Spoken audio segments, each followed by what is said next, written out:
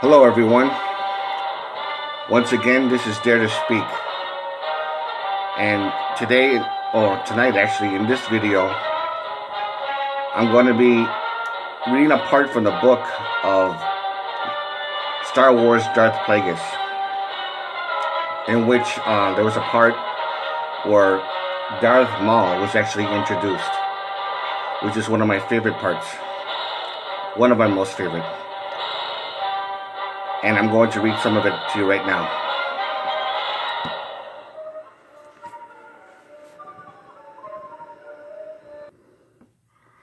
Okay, just to let you know that it's been a while since I read out loud. A very long while, so forgive me if I screw up every now and then. You know, like I said, it's been a while. But this is the part where Senator Palpatine was actually confronted by a lady who had a bag which had the infant of Darth Maul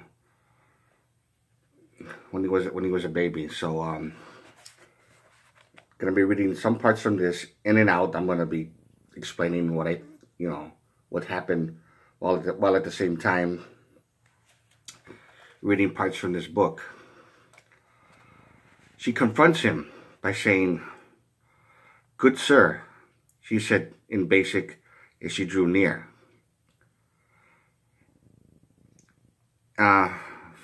Feigning intense in the cheap wares of art.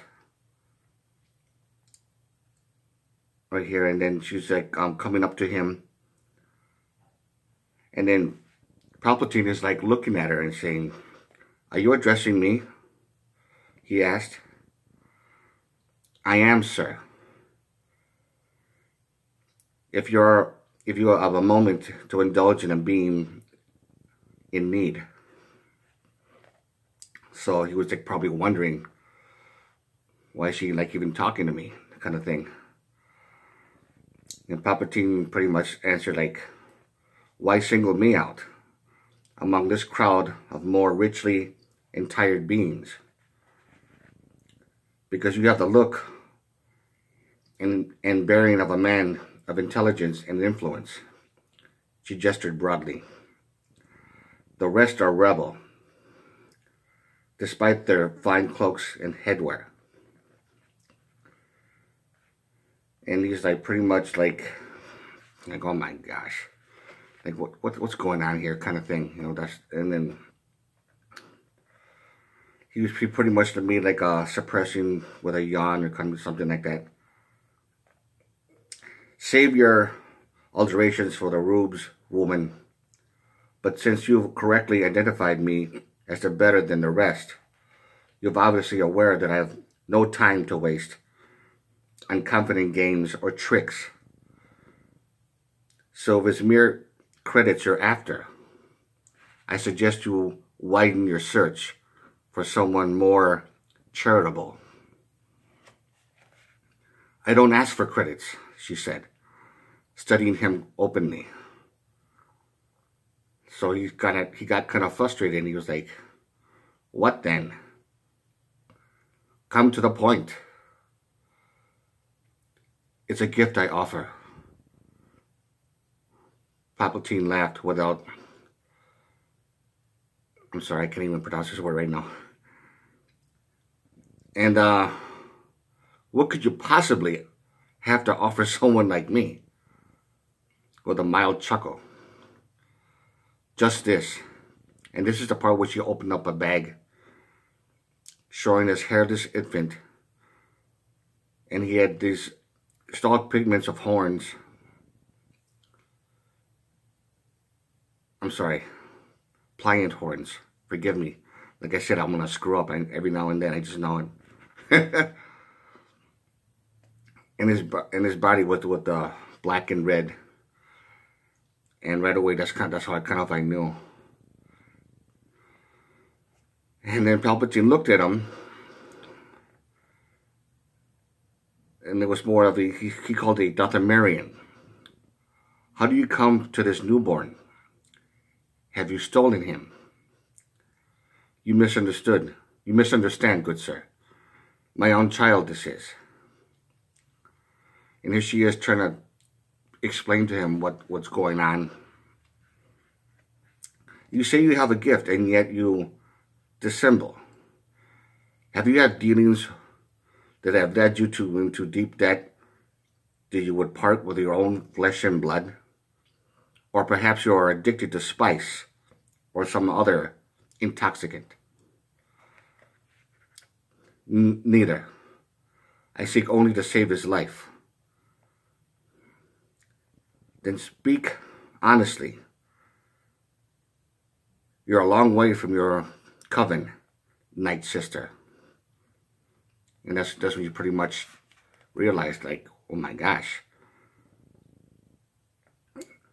And a practitioner of magics more than a significant to keep your child from harm.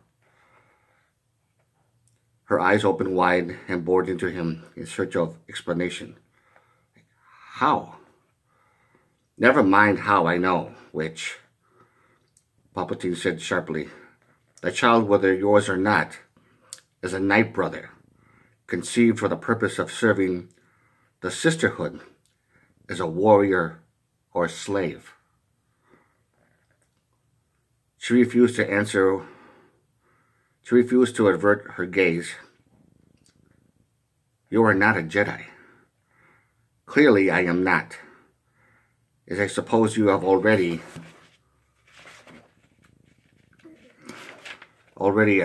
intuited. But you still haven't answered my question. Why are you trying to rid yourself of the infant? To spare the one for the sake of the other, she said. After a moment. Who poses the threat? Talzin is her name. Who is Talzin? The Night Sister Mother. Where is the infant's father? Dead by tradition.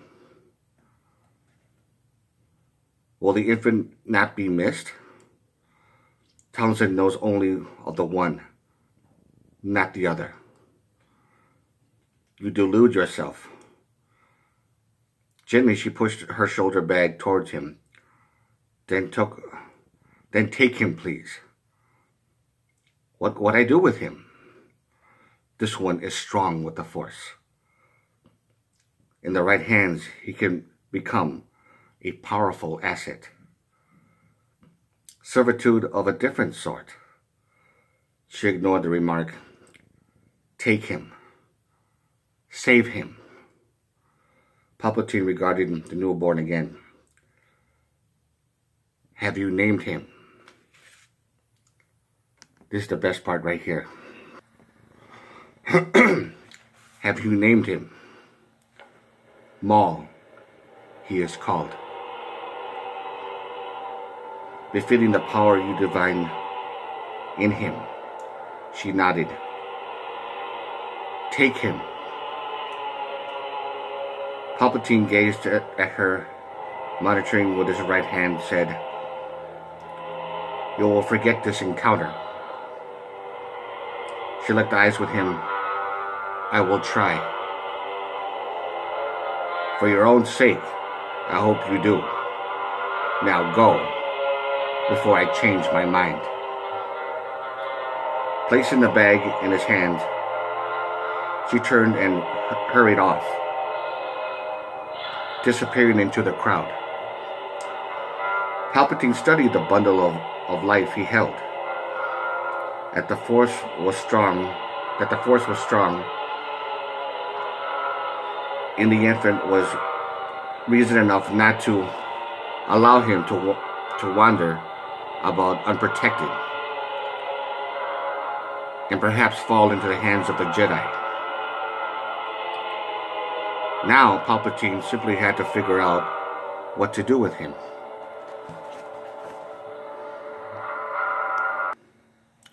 Well, that's it for this part, like I just said. I hope you enjoyed it. Again, it's an awesome book. and I liked it a lot. And again, Darth Maul. And to all of you, take care.